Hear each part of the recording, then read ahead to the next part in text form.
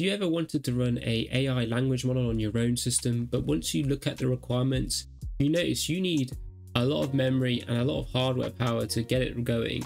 As you can see here, a 3 billion model, very small, it still requires 8 gigabytes of RAM, and it quickly gets exponentially bigger, 7B requiring 6 gigabytes. And to get anywhere close, you're going to need like 64 gigabytes of RAM to really make use of it. But just looking at Amazon, look how expensive 64 gigabytes of DDR4 RAM. Bear in mind we're on DDR5. Compare that with a good CPU, you're looking at a very expensive rig just to run an AI language model, especially a dedicated system. Trying to get it on your own system is going to be difficult because you're going to be using it maybe while you're also doing your program, running your program. You're not going to get enough memory, or even if you're trying to use it on your graphics card. We know graphics cards are very expensive at the moment. But what if we go older? The price of old server memory, DDR3 and less, is incredibly cheap. We can see here, this person selling 8x8 gigabytes of sticks for only £24. That's incredibly cheap for the DDR3 memory. And what I have with me, well, I've actually got an old server right back. So let's give it a go and see if we can run an AI language model on it. Now the system I've got is a Primagy TX200S6 server, dated about the year late 2000s. This is the PDF file of it, and it can show you all the specs. And we've currently got it spec'd out for 2 Xeon X570s, which are 4 cores, 8 threads per core, per CPU, sorry. That gives us 8 cores and 16 threads. Not too bad. They run about 2.93 gigahertz. I remember, I think it can turbo higher, but we probably won't get that. Now, the maximum memory you can get on this is 96 gigabytes. That's if you have both CPUs. So you run one single socket, you won't get that.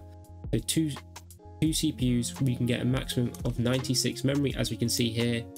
The minute you can get is 2 gigabytes. Why do you want to serve 2 gigabytes? It's not going to do much. And it's DDR3. Looking on the internet, on eBay specifically, you can see that a lot of people are just selling old refurbished servers for a pretty decent price. Look, £60 for this R420, 2 CPUs, totaling 8 cores and 64 gigabyte memory for £60. Like, that's, you know, pretty great. The memory is very cheap on these things, and the power, the efficiency, the amount of output power they can output calculations are pretty good. They are old though, that means they'll have older instruction sets, and that will be important later on when we try and run the AI. So I've just SSH'd into my server, and this is the amount of RAM I've got. I have 19 gigabytes in total, and I have 7 gigabytes of it in swap memory. And this is more enough for us to run a 7B model, which is 16 gigabyte as recommended. So we should be able to try a decent one rather than a tiny one, and just to see how it goes. I have a total of 6 by 4 gigabyte sticks at 1333 megahertz, I believe. And the speed of the RAM will be important later. But yeah, that's how much we got. So let's give it a go. So installing a AI language model is actually incredibly easy. Pretty much no setups required, and I'm going to be using Ollama or Ollama, however you say it. And to do this, we just simply need to do curl he run that. You just copy that command into your Linux server. If you're running Windows, you're out of luck. You have to be using the WSL2, which is like a Linux subsystem within Windows. If you keep seeing my head swap between side to side, because I'm trying to do the code and the stuff on the web page, so that's why I keep swapping. But I already have Ollama installed, so we can actually already run it by doing like let's firstly do team-ups first, and we can then do Ollama and that should start a server. Nice. It does say GPU not found. I haven't got a GPU in the system, so this is perfectly fine to see. And now we have the server running, we can actually now run our AI model. So I'm going to create a new window, which is Control B C with team-up, and then I'm going to swap to this other one, and we're going to choose a model to play with, and we'll just choose a really small one. We'll try Ollama. It's only 3.8 gigabytes. And it's a 7B one, and this is the Facebook's, or Meta in this case, code specific one, and then we can give that a go. And then we'll switch back to my terminal. We'll just paste that code here, and we'll run it. And Oh no, what happened? Let me switch to Windows. It had a system core dump. Why was that? But if you remember last time I referred to the instruction set, it's because Ollama, I guess you can consider it a bug in the code, but it checks for an instruction set called AVX. That was introduced in 2011. CPUs in the system are from 2009, and so they do not have this instruction set, which is currently being asked by Ollama server to be used, and they don't exist. They're not in it. So that's why it's getting a core dumped. Luckily, we're not the only mad lad out there that has tried to run this on a CPU that does not have AVX or AVX2. Yeah, I think we're on AVX 15 now, 512 something -512. We've got none of those AVX. And if we scroll all the way at the bottom to this issue on GitHub on Ollama, Winter made a comment on how you can actually fix this and table AVX so it runs without it.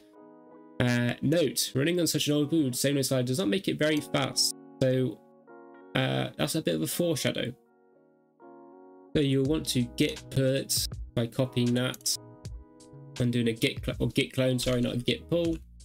So that would be git clone, and then of it, I've already cloned it, and I've actually already got this running and going, but I'll still show you where the files are.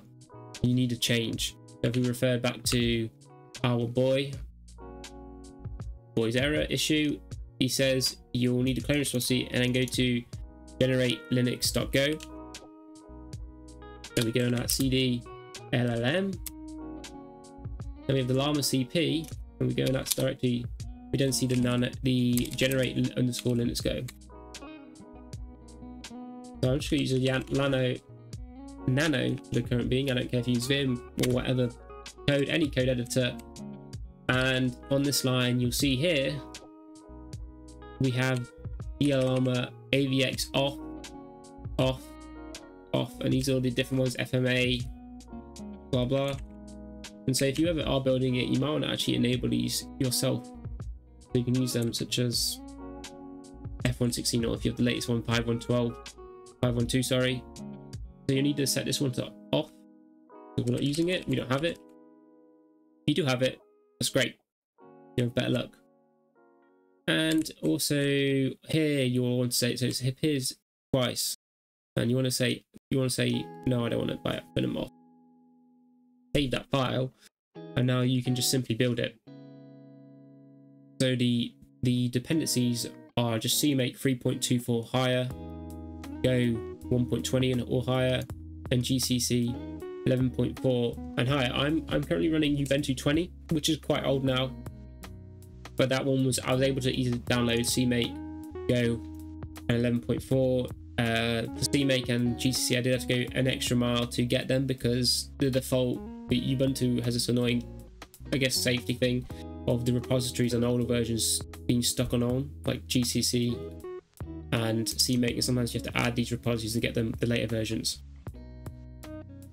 And all you do run is go generate this and then go build, and that's all you do. And you do this from, you want to go back to the here, and you want to build it from this part, not from the file we changed. And so once you've had that built, we can now we can run it locally like this. Ollama serve, and again, GPA support you may not have drivers, we don't have any. If you do, excellent, means you don't have to worry about all this AVX issues. You just have to have a VRAM issue because now you have to have enough VRAM in your card. So now we can go back to our other window, and now we should be able to just run code Llama, and hopefully it will no longer have the error, and it will now start downloading our model to our RAM. Let's hope. Let's check on boy. As you can see here, memory required, and it should be doing its thing. Here we go. I've already downloaded it, and so now we can run it. So let's just tell it to do Python create a hello world script in Python. You know, very simple. Now, sit back and relate. You go for a shower or even make a coffee, because we're going to be sitting here for quite a while. I'm just going to sit here with you until the first message is actually, the first letter will be written. Oh, you got a new line? To create a hello world. As you can see, it's not exactly the fastest thing, while it melts your CPU at the same time, because obviously that CPU is going to be working hard. And so if you're looking to save money on your heating, then this might be a good way to let this run in the back. As you can see, the speed for this is not going to be great, and the bigger the prompt, the longer it's going to take, and the bigger data set, the bigger the model, the more it's got to read and the longer it's going to take. So yeah, so it's finished. I went and made a coffee, and in the time by the time it was done, you know, I had my coffee ready. So it took about what, 5 minutes to do that, just to make a hello world script. It's just so slow at the point where it is more detrimental to your productivity than it is to run it on your own system. And really, most of the language models, unless they're the big ones, aren't going to be good as ChatGPT 3.5. Only really the new Mistral 7x8b or something like that recently came out, that's just marginally better than 3.5, and that requires about 48 gigabytes of RAM, and that's going to be painfully slow on a system like that. You're going to need to go for something more modern, or if you can fit a graphics card on it, then maybe you have luck, but then you need the power supply to support it, and it's the PCIe slots as well. PCIe slot on this system is PCI 2.2 by 8x8. It's not even 16, so you won't even get the full potential of the 16 there, so there's going to be a bandwidth issue there, and the cards are also going to be expensive, and the powering as well. It's a 700 watt PSU, which can support it, but it's not really designed for it, so you may have some trouble. So we can actually see here it took 5 minutes 38 seconds in total. Am I facing the bait? In the return and the server to tell us when it was finished. That's how long it took to run that prompt on the 7B model, which is, you know, pretty tiny compared to a really good, juicy, chunky model.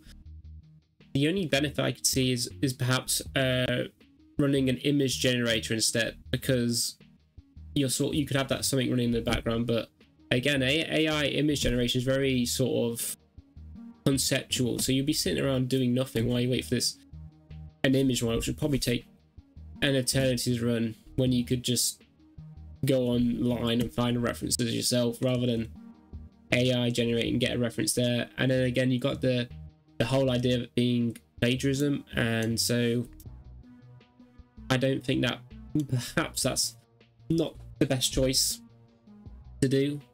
You're better off using these servers to store data, because data is very cheap on these old systems. They're perfectly fine for running servers. If they have multi-threading support, single thread servers that are only running single thread will struggle, or single cores in this case, because they're not very fast. Only 2.9 gigahertz on something like this, on a DDR3 write related system. The RAM is also slow, only 1333 megahertz that I've got in here, and I think that's as fast as I can get. Maybe on a system like this that can support it. If I go above it, be dangerous. And speed's very important, because you're reading a lot of data and you need that read and write. So this is where RAM speed's probably very beneficial. Apparently some of the cheaper old graphics cards, like the Nvidia Tesla P40, is only £175, and it's 24 gigabytes, and this is going to be much more faster than trying to run a system like this. You'll need multiple 24 gigabytes. If you want one of those big choosy models, you need a lot of VRAM, and you'll hit a big bottleneck, because it might use those 24 gigabytes of VRAM, but once it runs out, you're going to use your system RAM, and that's significantly slower, and you're probably going to be back at square one at a slow system.